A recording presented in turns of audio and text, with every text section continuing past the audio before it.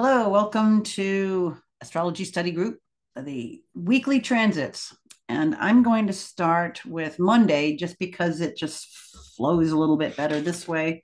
And we'll notice a few things. I want to give you some themes and give you a little theme to think about as we try to approach each day because I really like to try to make things more simple and give you some workable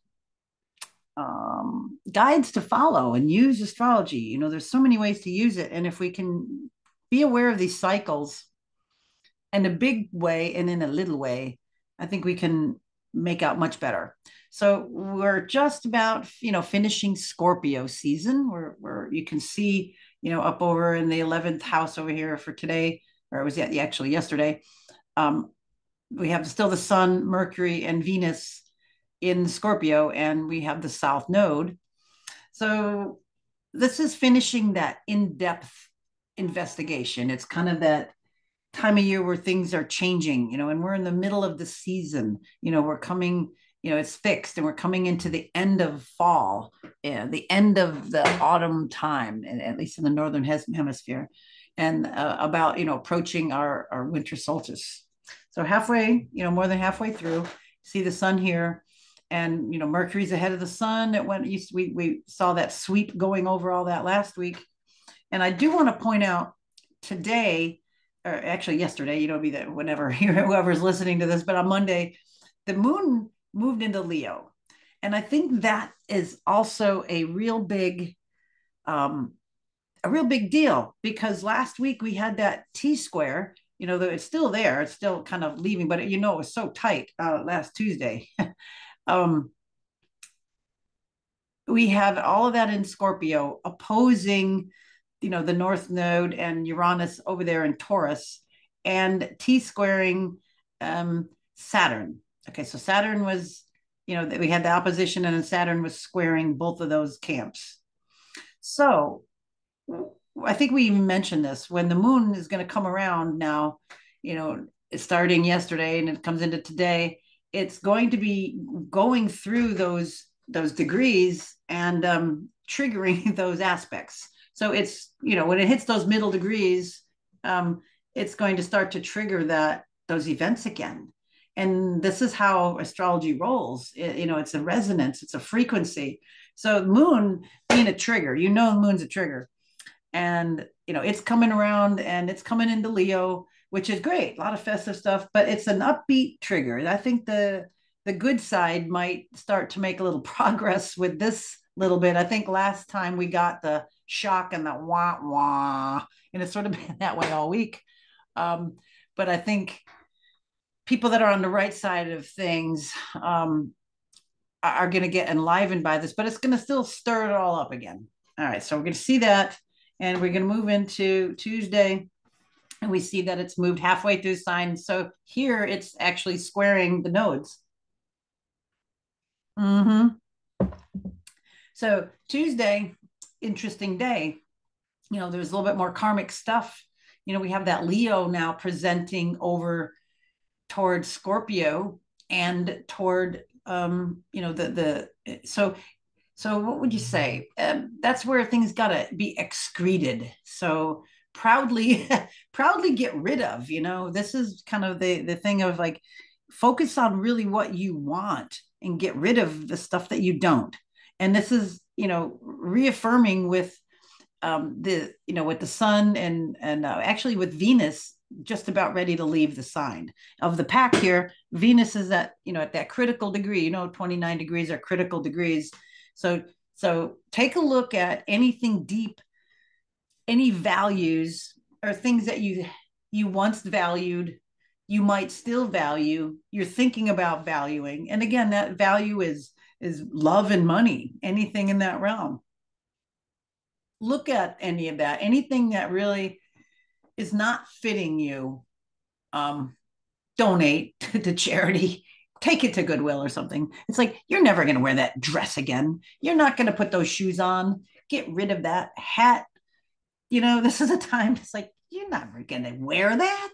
What are you thinking? That kind of an energy. So that's happening now. And as we move into tomorrow, all right, now we're getting into new inspiration. Venus goes in, it's going to be like, almost feels like a whole new ball game tomorrow. Venus, it's going to almost be like each day, it's sort of like ripping off a new page, I think, for the next several days. So we got Venus leading the pack, jumping nice, jumping out there into Sagittarius. Now we'll feel more inspired, new resonances. You get that mutable fire, that excitable fire. It kind of makes me think of the 528 hertz frequency. It's just that higher vibration, that love, that miracle, that mitochondrial repair sort of energy. So I think if you do a little heavy lifting today, or go back, this time is quantum. So whenever you listen to this, go back with that in mind. Go clean out your inner closets, and then that gets really, that gets you ready for the new. It's like you got to get rid of the old couch before you can move the new one in your living room, kind of a thing. And that's what Venus jumping ahead there of the pack and going into Sagittarius is all about. She was, the warriors she had to confront that stuff first here this time. Okay, so that's Wednesday. And let's see, what else was going on? Why don't you see Wednesday? Pretty much that. I mean, so, the planets, the little group here are making sextiles over to Pluto as they get later degrees, right? We've got, the sun and Venus and Mercury, as they were all getting past 26 degrees. Venus did it first, and then Mercury, and then, the sun will do it. So it's making the nicer sextile 60-degree aspects to Pluto. All right, what's that mean? It means that I think it'll be easier to handle the depth of things, because, to transform stuff.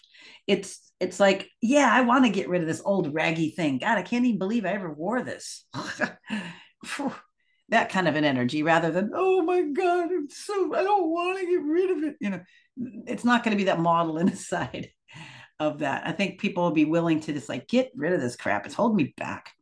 So all those three going over Pluto in a nice way. If they were going over in a square, I would say that you'd be like clinging on, and it'd be hard.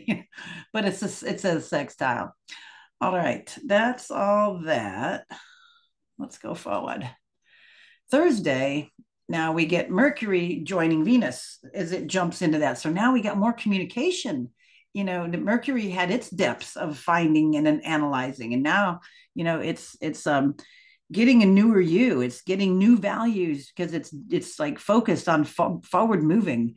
Even though Mars is retrograde, we still have these two planets moving into that area, and it's still going to work. It's just, you can't stop the wheel. It's the machine keeps grinding on. So this is definitely going to be a little bit more uplifting day. I feel, and it's going to give you an ability to kind of start rewriting maybe new chapters in your life, or a new story, a new way you tell yourself something, and really strike out and get rid of the old stories. This is just still, I say, little lingering of this back and forth all week. So with Mercury here, you're going to, I would suggest you use this to define what you want, and not so much of what you don't want.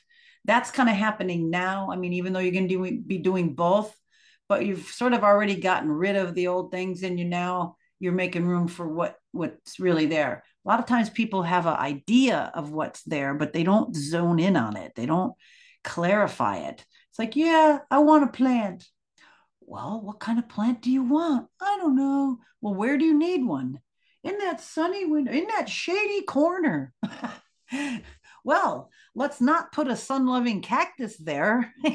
Let's find something that likes shade, lives on the tropical, floor. It doesn't get any sun. So this is how to start working that. All right, moving on. Friday. Well, the sun now is sextile Pluto. And then it's also starting to make a trine over to Jupiter, because we have, the sun, that's a water sign. And then down here, Jupiter's water sign. So interesting. We have sun sextile Pluto. So shining light on transforming yourself, and then trining over to Pluto. Maybe helping you to continue to illuminate those old patterns, releasing that baggage, that you had, maybe deep ancestral wounds, being with that Pluto, while connecting with things larger than yourself. I think it's going to be like kind of a highly spiritual day or time there as well, because just the influence of that, the sun in a nice harmonious relation with Pluto, and trining over to, Neptune, and just past that with Neptune, and then going over to Jupiter. And then it went to the midpoint between them, and then it went to Jupiter. So we had the sun making even little minute little reflections of that as we edge through the week. All right. And Saturday, actually, that's going to kind of linger into the whole weekend. But, we can see here the sun, definitely moving, getting out of that. So we still are plunging into the depths of that. And it's kind of like looking at what relationships can I improve? Because we have, right here, Saturday morning, East Coast, the moon moves into Libra. So that's going to be putting a little emphasis on relationships. Everything else is kind of, in the same here. We're thinking about what we want. And then, part of what we want is the relationships. We're not an island. There's relationships with everything and everybody around us. So I think it's important to decide what you want with those relationships of the people around you that you get to deal with and that you have to deal with. And if you can get to deal with them rather than have to, it becomes much nicer. And moving into Sunday, it's kind of like finding the gems along the road, because the moon is midway through Libra, and it's just in the process of that. I think it's just you're processing that. I think it's going to culminate into maybe some real mystical reflection. I think help people see the blessings that we all have and all the things that we have to be grateful for. So as the moon, goes into Libra here, deeper amount, it starts to trine Saturn. So that's kind of cool too, because Saturn reminds us to see the silver lining in things, our life events, and that we're all on the path. We are all on the path. I think that's kind of sobering, and I think it will kind of reach that. So it's still a really beautiful time, and we have this exact here with the sun and Jupiter on Sunday. And then as we head into Monday and Tuesday, you'll see, look at Monday. I just wanted to mention that because it's, we got the sun at that critical degree. So it's like we're finishing the depths. It's like the sun now going at the last bit of that. It's like, okay, it's like okay, here's a good example. You're just about ready to move. Okay. You've packed up your house. You've got all your stuff moved. You've cleaned, and now it's like your last walk through the house before you leave. It's like, is there anything else I want, I got to look here before I move on.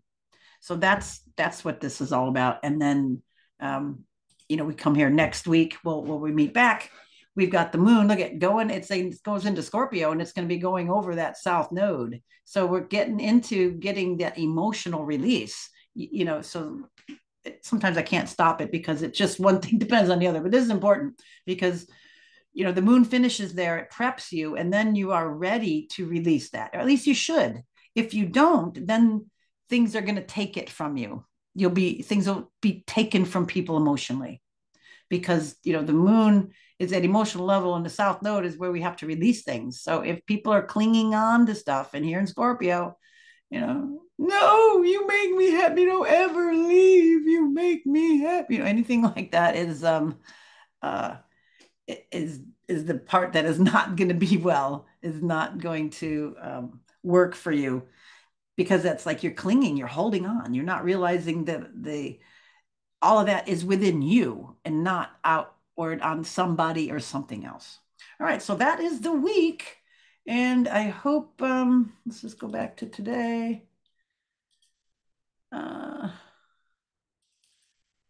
There we go. Okay, so I hope that helps you with your week. Make the best of it, and we'll see you here next week. Y'all be good, be sweet. Bye.